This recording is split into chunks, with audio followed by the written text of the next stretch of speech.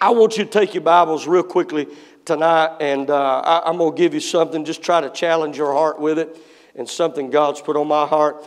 I want you to go to Genesis chapter number 1 tonight. Genesis chapter number 1. And find your place there. When you do, you stand to your feet all over the house.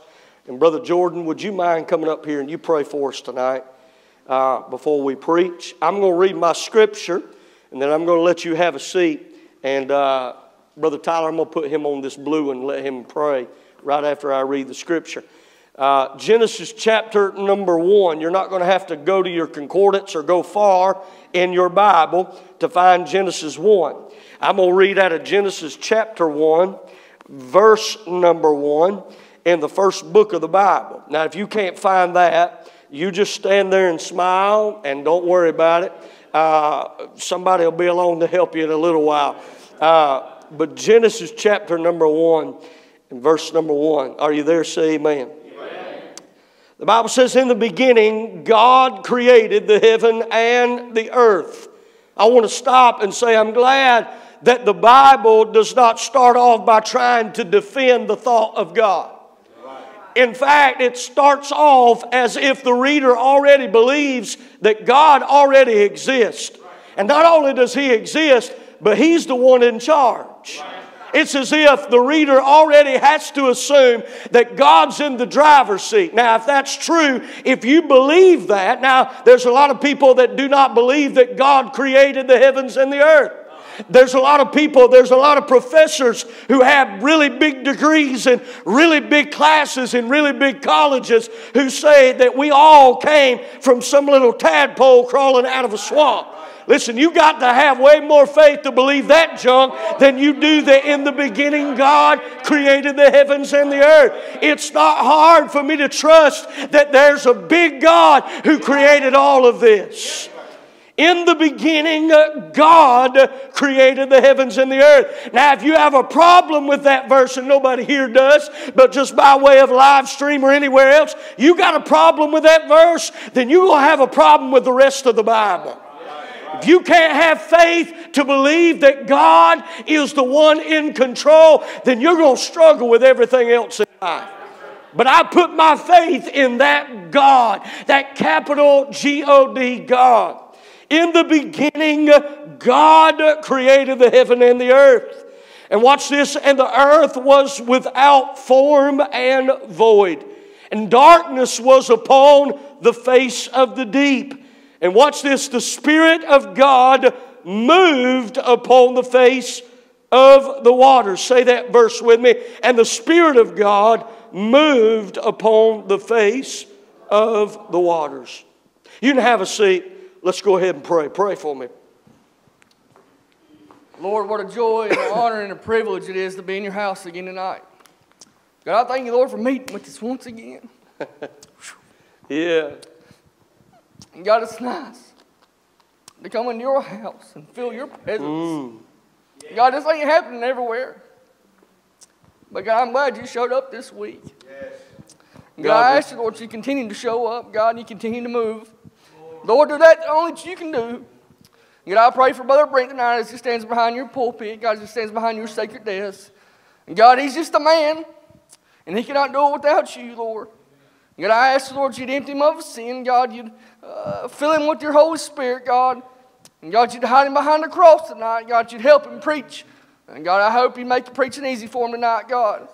God, I pray, Lord, you'd illuminate his mind. Lord, you'd loose his tongue. And God, I hope that you just give him clarity of mind. God, you speak through him. And God, do that work which only you can do. Yeah. God, we'll love you. And we'll praise you for all that you do tonight. And we'll pray in the name above all names, in the name of Jesus. Amen. Amen. Thank you, preacher. I appreciate that.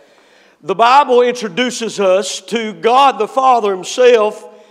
Then the Bible tells us that the Spirit of God, that's a capital S, Spirit of God, says that the Spirit of God moved upon the face of the waters. Now I want you to pay real close attention to that. I want to take that phrase and I want to preach a thought to you tonight. I believe that without a doubt we need to see another move of God. I want to see another move of God. God was introduced to us in this chapter, and God is not just some being that sits up on a throne and is lackadaisical in our life, but God is always on the move. I believe that God is always a moving spirit. God does not stay still. And if God is moving, God does not expect His people to stand still, but His people ought to be willing to move with Him. I don't bring revival. The preacher cannot bring revival. People themselves cannot bring revival. But it is the presence of an almighty God that moves through the church house, moves on the life of people. I'm talking about anybody in the building tonight. It can be the youngest teenager, or it can be the oldest saint of God. God still desires to move in our lives. And I want to tell you what we're seeing today in our churches, and what we're seeing today on the streets of America, and what we're seeing today in social media and on the television, and what we're seeing today that's running rampant through our streets, and the mindsets that's running through our communities, and our children are dealing with it. We certainly need another move of God. We need God to move in our presence. We need God to move in our problems. We need God to do something that nobody else can do. We don't need a preacher to bring another message,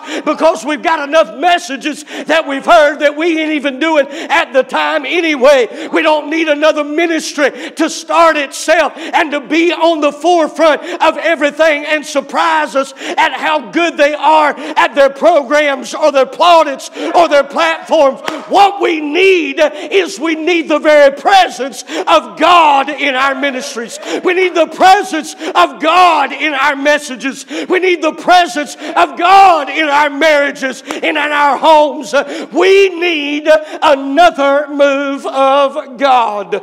Tonight I want to preach from that thought. We need a move of God. Now I want to tell you, when God moved the first time in Scripture, it sets the precedence of how God will move next in Scripture. And on, it sets the program or the process of how God moves. So anytime you see something mentioned for the first time in the Bible, always stay there. Pay attention to it. And so God introduces us to how the Spirit of God moved. If we're going to have revival today, it's going to be because God chose to move. Like the writer of the hymn said, all is vain unless the Spirit of the Holy One comes down. And I want to tell you, the wind of God, the Spirit of God is like the wind. It blows where it listeth. G. Campbell Morgan said it like this. He said, man cannot bring a briefcase in and expect to bring revival.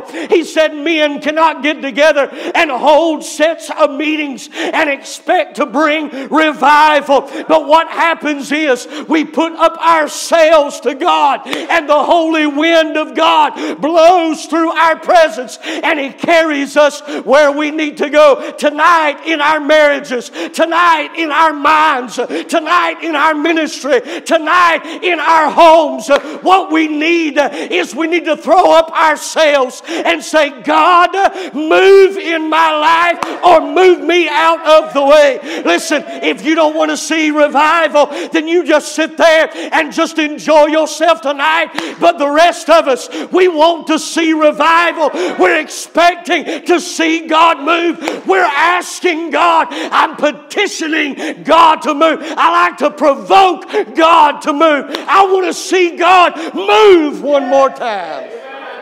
I believe He can do it. If you believe that, say amen. I have to believe that, because the only hope my children have of knowing the presence of God is when God moves. The only hope for my marriage is when God moves. The only hope for our communities is when God moves. I want to tell you something. When God chooses to move, crack houses start to bankrupt. When God chooses to move, bars start shutting down. When God chooses to move, marriages are put back together again, and homes are helped. You don't believe me? Walk through the pages of the gospel and watch as Jesus moved into every city. He did not leave it like He found it. I'm talking about a God that walked into a graveyard one day and everybody there just as dead as they can be. But you can't get death around the giver of life and death stay long. All of a sudden, that which had been dead got up and started moving again. You know why? Because God moved, and people move when God moves. I want to see the altars full again. I want to see our hearts full again. I want to see God move. I need God to move again. And I'm thankful that we have the Word of God that tells us that God is a Spirit who is always on the move. Our churches are growing stagnant because we've stopped seeing God move. Our churches are growing cold because we've stopped seeing God move. You say, my fire's going out, preacher. My fire's dying down. One day I put a fire out at my house and I thought it was just smoldering and smoking. But a big old wind kind of swept over that fire that had gone out, that I had put out with all my might and power, tried to put that fire out. But you know what? When that wind blew by, what I tried to put out blazed up again. The devil's doing his dead level best to put the fire out of some Christians. He's doing everything he can. He's happy when you're just smoldering. He's happy when you're just sitting there watching everybody else burn on for the glory of God. But I've seen some people who've just put it on cruise control and they're fine with the smoldering smoke of what used to be. But then let the wind of God blow through our church services, and all of a sudden those people that had grown cold and dead, all of a sudden they catch fire again and they feel what they used to feel for God. I'm here to tell you, what we need is we need God to blow through our churches again. Oh, what we need is we need another move of God. I want you to see this, first of all, tonight. I want you to see the condition of where God moved. And here's my prayer. My prayer is at the end of this sermon, everybody will be at the altar coming down, not because I asked you to, not because I beckoned you to, and not because somebody else in your pew did it. But if you have a deep desire to want to see God move, not on everybody else around you, but in you personally, I'm asking you already, why don't you find a place at this altar? You say, preacher, I need God to move, but I'm not sure God wants to move. And I sure would like to know that God really does want to move in my life. Maybe God's already bypassed me. Maybe God don't want to do anything in my life. Well, I'm glad you came tonight. Hold on, honey, buckle your seatbelt, because I'm about to tell you where God likes to move and how God likes to move and why God likes to move. And it puts every single last one of us in the same category. We're unworthy. We're unworthy at best. Sure don't deserve God to move, but I'm glad God's not expecting me to get all my ducks in a row in order for Him to move. I believe that God can move anywhere, anytime, at any moment, and I'm expecting God will do it this week. I want to see God move. Lord, we need you to move again. I want you to see, first of all, the condition of where He moved. The condition of where He moved. The Bible says that God created the heavens and the earth. Verse number 2 says, and the earth was without form. Notice that just for a second. The earth was without form. You know what that means? It means that everything you see today in the world was not put together. Everything you see in the world was not what was taking place at this time. There were no mountains put together with the valleys. There was no grandeur of the oceans as they crashed upon the shores. There was nothing beautiful to behold about this earth. There was no rhyme or reason to it. You couldn't look at the landscape at the earth at this time and see anything that would behold you to see beauty. You couldn't see anything. In fact, it was complete dark and there was nothing put together. There was no trees growing in their green leaves growing up out of the ground. In fact, there were no seeds yet that was coming up out of the ground. There was no green grass to show. There was no corn in the fields. There was nothing to behold of beauty. The Bible says that the earth was without form. Now, I said all that to say this. I'm glad that God does not move in places and expect places to be put together like they ought to be. God doesn't wait for everything to come together like it should be. God doesn't wait for rhyme or reason. God doesn't wait for format or a fixation or a fashion in order to move. But even when things are out of place, even when things don't make any sense, even when things have no fashion, they have no form, God still chooses to move. That's not helping y'all, so let me help myself. I remember a day when my life was not put together. I remember a day when I had no rhyme or reason to my life, but out steps from glory a man named Jesus. And even when I had no reason to live, even when I had no hope and no help, and there was nothing of my life that was of any beauty, God stepped in, God moved and changed everything. The earth was without form. The condition of where He moved was not a condition that's conducive to what you feel in here tonight. And if He chose to move back there like that, what makes you think He can't move in your life?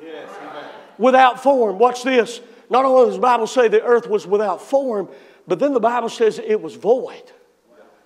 Void. That means that word void means of no worth. There were no gold in the mountains because there were no mountains. There was no silver dug in the earth because there was no earth to hold the silver. There was no worth of any kind to this world at all. If you ever wrote a check back in the day, we don't do it no more. We just swipe cards. But back in the day, we used to write checks, me and my wife. And at the end of the month, they would send back those checks to you. And notice they would have something written across it. Does anybody remember that's got gray hair? Yeah. Remember what it used to say? It said void. You know what that means? It means that at one time, that check was worth something. At one time, you paid a bill with that check because it had some worth to it. Maybe it was a doctor bill that you wrote out and you paid for. Maybe it was the water bill at your house and you wrote it out. Maybe you was buying groceries and you wrote out $120 for all the groceries for a week or 2 weeks. And because at one time that piece of paper may have had some value, but when it was written void over it, it had no value at all. In fact, you couldn't even get the worth of the paper out of it. It wasn't even worth the paper that it was written on. That was void and it was worthless. Not only was the world without form, but the earth was worthless. You say, preacher, why are you still sweating and still hollering and spitting all over the second row? Here's why. Because I remember when God found me, my life had no worth to it. I wasn't even worth the very body that I was walking around in. I was of little worth. I had no value. I had no rhyme. I had no reason. And there was nobody would desire my life. I was worth nothing to nobody as a gut rot sinner, but He still chose to move anyway. Have you ever felt like God puts up way more with us than we are worth? You ever wonder why, God? I look at Him sometimes and I think, you saved me and I'm thankful for it. But to be honest with you, I think you got the raw end of the deal, because I get your glory, I get your goodness, I get your grace, I get all that, and half the time I take it for granted, and I sure can't reciprocate everything that I get to receive. And I look at God and say many times, I sure am not worth the trouble that I put you through to have to put up with me. But you know what? It doesn't matter. Any prayer I pray like that, God don't look at me and say, you know what? You're right. I don't want to put up with you no more. You're out of the family. You're out of the ball game. You're thrown under the bus. Get out. I'm glad He doesn't throw broken clay away. I'm glad He doesn't throw broken vessels away. I'm glad when I'm no worth and I have little value to my life, He still loves me anyway, and He'll still move in my life. Little value, worthless. It was void. Not only was it without form and void, but darkness was upon the face of the deep. Darkness. And we're not talking about the darkness that you like at your house when you go to sleep, because we like a little bit of light. But I'm talking about utter darkness. There was no sun to shine. There were no stars in the sky. We're talking about utter darkness. Utter darkness. There's not much you can do with it. You can't operate in it.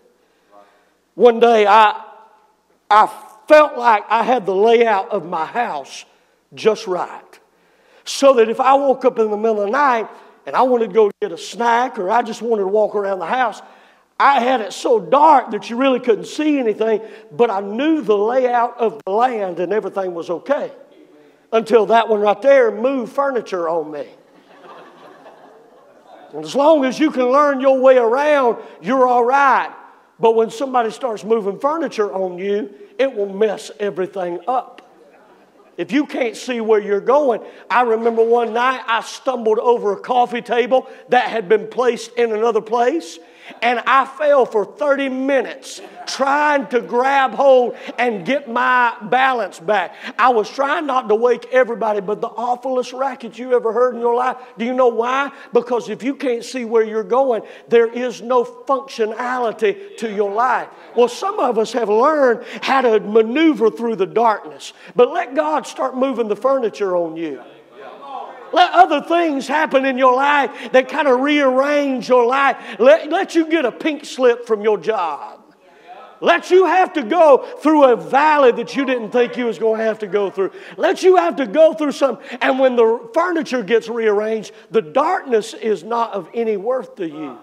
You can't operate in it. I want to tell you something. When the earth was without any light and it was dark, there was no use to it at all. You can't operate in it. I remember my life being the same way. Couldn't operate, couldn't maneuver, couldn't do anything in it. Just utter darkness. People in Alaska, people up north, they go through 24, 48 hours of total darkness. They have some light, but do you know when that darkness, they go through, the sun don't shine for 48 hours, 72 hours. They say the highest suicide rate is during those times of darkness. Do you know why most people are living miserable? Because they're living in a place of darkness. You know why people take their lives? Because they're living in places of darkness. You know why people sit, I'm even talking about Christians, church members, close to the light, but still living in darkness. Miserable.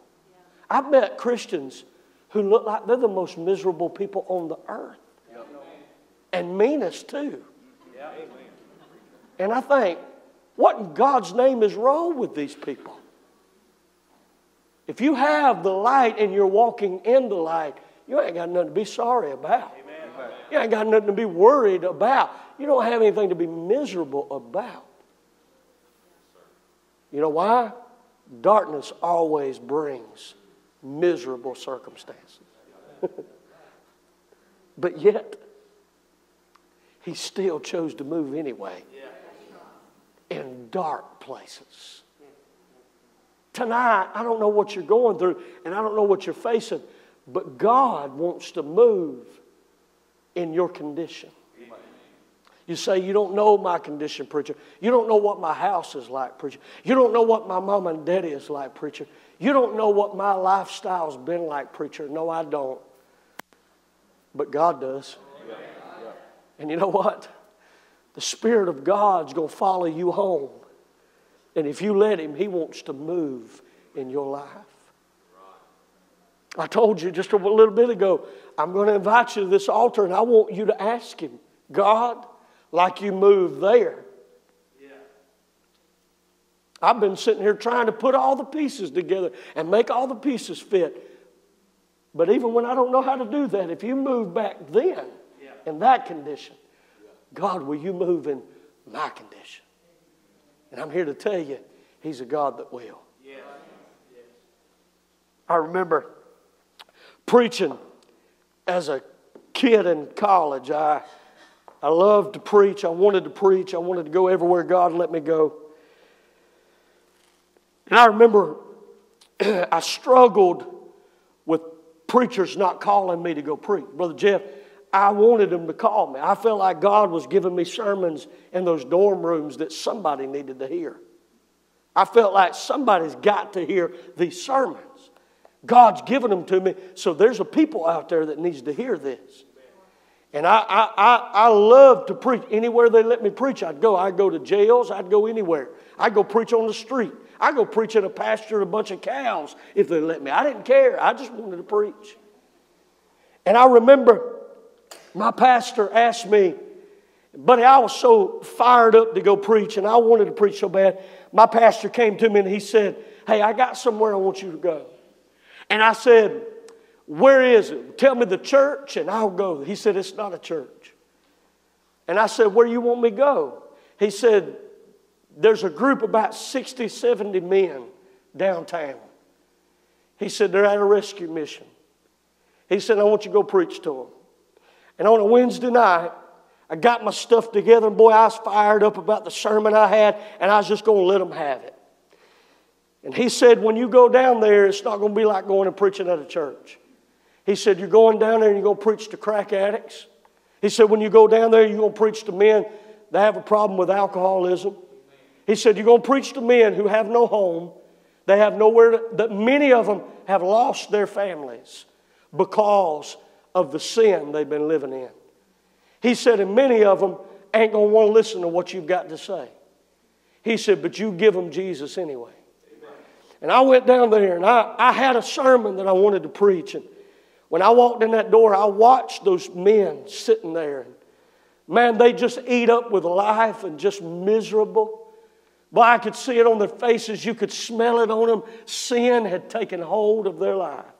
And I thought to myself, Lord, I can't help these men. I've never been where they are. How in the world am I going to help them? And I never will forget it. God in that moment, and as you're looking me straight in the face, God looking me in the face, I'll never forget that moment when I said, God, my sermon ain't going to help them. I've never been where they are. And He spoke this to me. He said, no, you haven't, but I have. I know where they've been. He said, and if you give them you ain't going to help them. But if you give them me, I've got all they'll ever need. I stood up, and boy, I stumbled through it. And I remember stumbling through it, and I struggled. Boy, worst job I ever had. All that pride of wanting to preach had gone out the window. Halfway through that sermon, big man, he was about 7'8", 380 pounds, stood up right in the middle of it. And he said, hey! And I stopped, and I did what some of y'all just did. My eyes that big. He said, you believe what you're saying? I said, I think I do. Pretty sure. What do you think? He said, I said, do you believe what you're saying? And all of a sudden, a holy boldness rose up in me. And I looked at him and I said, sir, if I didn't believe what I was saying, I wouldn't be here tonight preaching it to you. I believe that Jesus can save anywhere, anybody, anywhere, at any time. And he looked at me and he said, son, if you believe that, then I believe it too. And I'll trust him. And I said, if you'll trust him, won't you kneel down right here? And he did. And about 5 of his other friends came down and knelt. And they all asked Jesus to come in their heart. And in that moment, I realized, you know what? My mission is not to just go find the wealthiest and the best looking. My mission is not to preach the gospel to the people who are well and don't need a physician. But my mission is to find the people whose lives have been busted up. And listen, there's a lot of people we get to preach to, and buddy, they don't need my preaching because I can't help them. Their lives are so put together, everything's perfect, but God didn't send me to go preach to those people. You know who God sent me to preach to? He sent me to preach to those who are captive, those who are busted up, those whose lives have been broken, those who've been hassled by hell. It's us to preach the gospel to those who are bruised, battered, and hell itself has ravaged their life. That's who I want to preach to. Amen. The conditions are not conducive with God moving, but He moves anyway. I sure do love a God that'll do that. The condition of where He moved. I want you to see this, and I'm going to close it real quickly. Not only the condition of where He moved, but I want you to see the character by which He moved. The character by which He moved. Brother Jeff started looking this word up. The Bible says that the Spirit of God moved. That word moved in the Hebrew is the word rekaf. Right there where it says the Spirit of God moved. If you look that word up, it's translated from a word that means rekaf. And the word rekaf in the Hebrew literally is interpreted as like a mother hen broods over a nest. Or a mother hen would sit on a nest. My mother and my father just stopped by there today. After I left, they got chickens, and they got a goat, and they got a pig, and they've got a farm there in Cowpens. I guess if you live in Cowpens, you've got to have a farm. So they got all that stuff. One day I arrived at their house, and my mama loves them chickens. She buys all kinds of ugliest things God ever created, but the best tasting you've ever had. Amen. Chickens were not made to fly, they're made to fry. Amen? But she won't let me eat them. For some reason, they become pets to her. But them hens will lay. And them hens will sit on them eggs. And I remember I got there one day and them hens was just a cackling and a hollering. And I said, what in God's name is wrong with your chickens? Something's in there getting them. She said, they're broody. I had never heard that before. I said, they're what? She said, they're very broody. And I said, broody, okay. She said, those hens want to sit on those eggs.